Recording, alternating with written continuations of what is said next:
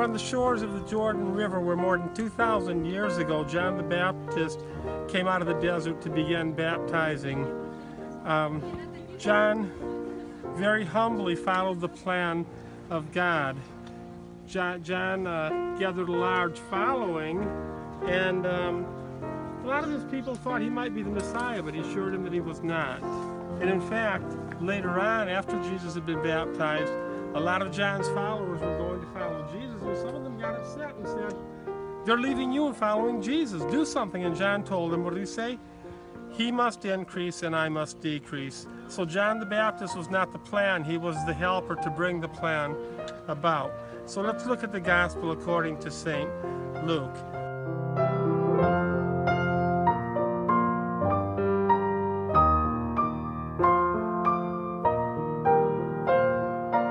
So John the Baptist came out from the desert to begin baptizing along the banks of the Jordan River, and he preached a message of repentance and baptized for the forgiveness of sins. And he gathered a rather large following, and people were beginning to talk among themselves. Could he be the chosen one, the anointed one of Israel? John assured them, "I am not he. One is to come after me who is greater than I. I am not fit to untie the straps on his sandals. For while I baptize with water, he will baptize with fire and the Holy Spirit." And then Jesus came to John and asked to be baptized. And John said, "No, it is you who should baptize me."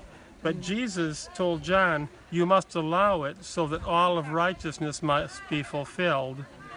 And so John baptized Jesus, and a light shone down from heaven, and the Holy Spirit could be seen descending upon Jesus in the form of a dove. And then a voice from the sky could be heard saying, "This is my beloved Son, in whom I am well pleased." Okay.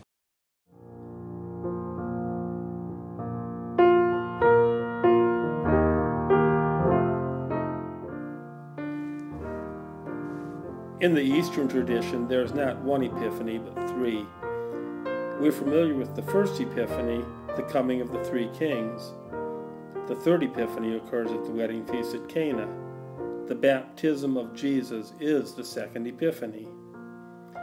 In this second Epiphany, John the Baptist helps to reveal Jesus to the crowds along the banks of the Jordan River.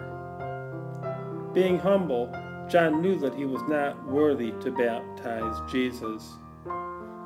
An important aspect of humility is obedience. It has often been said that obedience is the highest form of humility. John obediently baptized Jesus, and the glory of God was revealed in this act. In his humility, John knew his role in the plan of salvation. He also knew that his role must move to the background as the ministry of Jesus moved forward.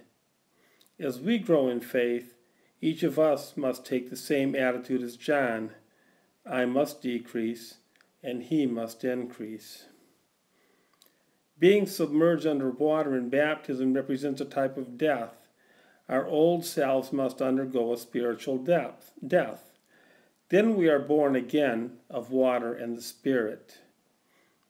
Jesus told Nicodemus, "No one can enter the kingdom of God without being born of water and the Spirit."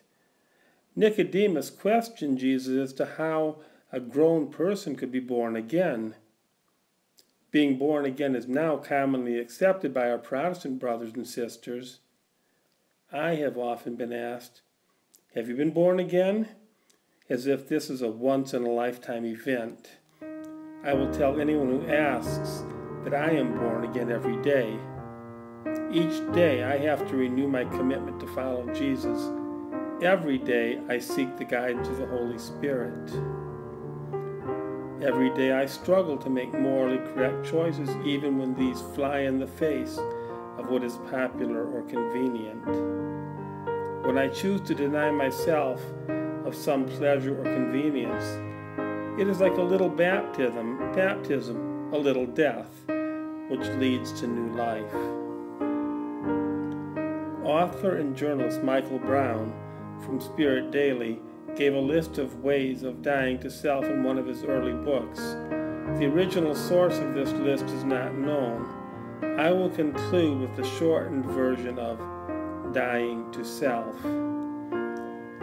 When you are forgotten, neglected, or left out, do not feel hurt by the insult or oversight, but rejoice to be counted worthy to suffer for Christ. When your advice is ignored or your opinion ridiculed, refuse to be angry or defend yourself, but take it all in patient, loving silence. When you are surrounded by waste, folly, and extravagance, lovingly and patiently bear the annoyance or disorder and endure it as Jesus did. Do not be upset or annoyed when your plans are interrupted by the will of God or the needs of your fellow human beings. Never refer to yourself when talking, and do not call attention to your own good works. Never seek recognition, but be happy to be unknown. When you see others prosper, be happy for them, even though your own needs are far greater than theirs. Do not feel envy, nor question God, but rejoice with them in spirit. How many times have you died lately? Thank you. God bless you.